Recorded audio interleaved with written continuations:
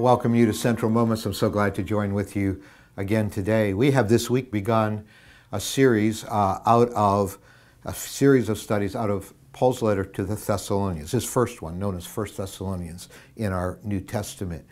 And today he uses some code words that have caused a lot of controversy in the Christian church, but to me they give me great hope that I'm not here by accident, but as a part of Jesus' living church. I'm a part of God's chosen people. And as a part of God's people, I'm predestined, not like God says to that person, I'm predestining you to hell, and that person, I'm predestining you to heaven, but I'm predestined to become more and more like Christ. We're going to look at this as Paul, first of all, hints at it in verse 4 of 1 Thessalonians chapter 1. For we know, brothers and sisters, loved by God, that he has chosen you. He's chosen you. Now, Paul had started this church years earlier in Thessalonica, and we see that in Acts chapter 17, how all that happened. But he said, when you draw back and see the big picture, yeah, I went and I preached in the synagogue. They kicked me out of the synagogue, so I preached to the rest of you, and a church started. You were there. But God was in this, and there's something of God's plan, because God's plan is always to have a people. And he said, he has chosen you, because our gospel came to you, not simply with words, but also with power, with the Holy Spirit, and with deep conviction.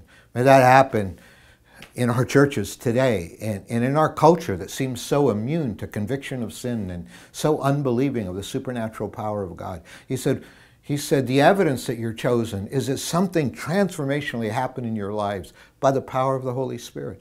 That it wasn't just my church planning strategy and the fact I was willing to show up in your city. It was the work of God's Spirit that caused you to come together as a church and changed your lives. I did not come simply with words, but with power and with the Holy Spirit and deep conviction. That's how you received the gospel. Ephesians chapter 1, verses 4 through 6 kind of elaborates on this. For he chose us in him before the creation of the world to be holy and blameless in his sight. In other words, he chose to have a people. The idea of being chosen, the chosen, was sort of Old Testament code for the people of God. You don't see in the Old Testament words like, you are a collection of individuals that belong to me. No, it was always, you are my people. And sometimes we just overly individualize this in the New Testament. Even though salvation is an individual experience, we together are called to be God's chosen people. Chosen people was how God's people were referred to in the Old Testament. And so he said he chose us before the creation. God ordained that he would have a people. In spite of the power structures of darkness in our world, God chose to have a people. And in love, he predestined us. And once again, he's going to tell us what he predestined us for. Not to hell, but he predestined us for adoption to sonship through Jesus Christ, the Creator. What kind of relationship could he have with us? Well, he predestined us to have the kind of relationship which would be of a parent to a child. Like we've been adopted into his family. We've been loved. We've been accepted. This is what he predestined, and this is what he chose us for. We can go to Romans 8:28. And we know that in all things God works for the good of those who love him, who have been called according to his purpose. This is a favorite verse for many of us. In all things, God's working. And he's working for our good. And then he's going to describe what that good is in the next verse. For those God foreknew, he also predestined to be conformed to the image of his Son. In other words, God takes all the stuff we go through. Sometimes it's good stuff. A lot of times it's bad stuff. But in all things, God's working what? To make us more and more like Jesus. This is what God predestined, that he would have a people that would belong to him and look more and more like him.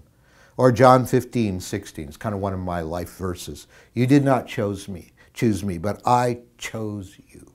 And I appointed you that you may go and bear fruit that will last, so that whatever you ask in my name, the Father will give you. In other words, we are predestined to be increasingly Christ-like and increasingly Christ-empowered. That's God's will for your life. And so, Father, we say yes. We say, Lord, shape us. more and more to be like you through the good things that happen in our lives and the hard things. Shape us to be more like you and help us to be more empowered by your Spirit in your life. Thank you. Before we chose you, you beat us to it and you chose us, and we praise you in Jesus' name. Amen.